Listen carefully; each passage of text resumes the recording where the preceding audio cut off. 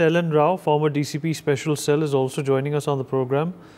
Mr. Rao, I hope you can hear me, sir. Yes, I can hear you. Sir, what kind of a nuisance are we dealing with here? You know, this is a situation where, a lot of these mails cannot be verified. But on the other side, the flip side for a school or a parent would be that they can't even take any chances. Yes, this is a serious threat. No doubt we cannot take it lightly. And that's why the police department and the school administration has taken it very seriously. And these emails will be traced. I think the crime branch and the cyber cell of special cell, they are working on that. And I think that they will be tracing this the location of the email from where it has been generated. And the investigation is going on. I think so. It will take some time, but definitely because the contents of the email are said to be the same, and that the emails have been sent as CC or BCC like that. But anyway, this is really a serious matter. It's a concern of security and safety of the children as well as the school teachers and school administration.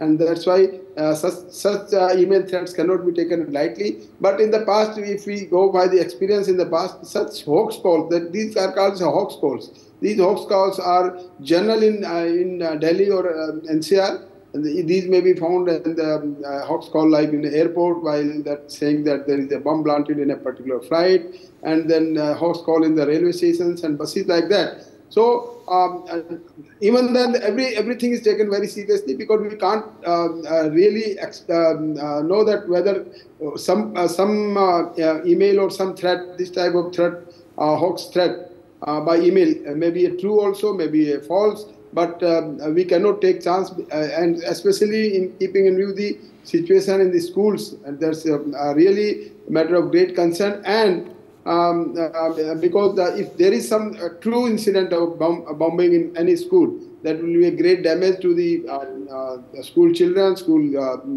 property, and the school teachers. That's why to avoid that thing, that the Delhi police has activated, and they are searching all the premises with the help of dog squad and bomb detection equipments, and everywhere there is a great seriousness. And Dr. Rao, schools are not airports, sir.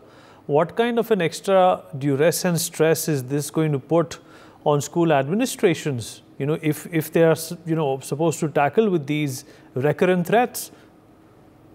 These threats cannot be even stopped like this. That if there is some threat, some mischief monger has done it, so it can be. It's very difficult to prevent it. But this concern by the school administration and the parents of the school children, definitely it's a great concern, and it's really a panic situation in Delhi NCR, and it happens sometimes. It's not happens every day. It sometimes happens, but if you go by the experience, out of 100 hoax calls, maybe or 1 or 2 hoax calls are proved to be true. This is a pattern of statistically I have received from the data of NCRB. There are so many hoax calls, but almost all are fake, and just to terrorize the people and just to create panic in the society or panic in the mind of the parents of the school. You are right that it's not an airport, but the schools,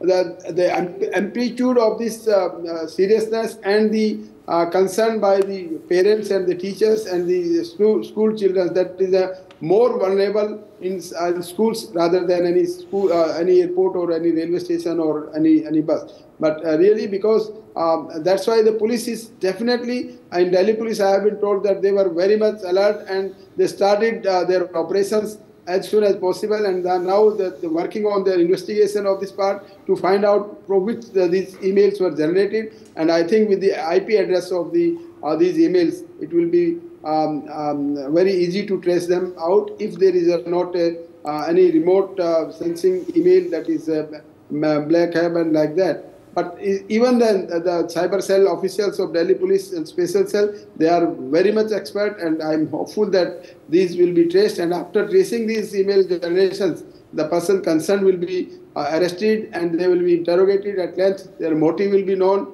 and what was the motive, why they have done it. So all these questions will be answered after the thorough investigation when these persons are caught in this case. For more such videos, subscribe to the NewsX YouTube channel, hit the bell icon.